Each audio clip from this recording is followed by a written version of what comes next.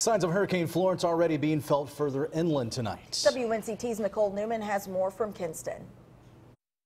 Just before 4:30 Thursday afternoon, the rain really started to come down and the wind started to pick up.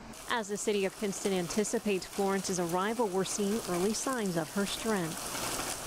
As the rain beat the ground in downtown, some residents were making their last runs to the store to make preparation for the storm's arrival. Yeah, I'm prepared. I'm going to go get some more stuff there. Really? What more things do you need? Like more snacks and all that. Some businesses along South Queen Street in Kinston even sandbagged to protect against potential flooding. As the rains continue to fall, Kinston police are asking drivers to stay off the roads. In Kinston, Nicole Newman, 9 on your side.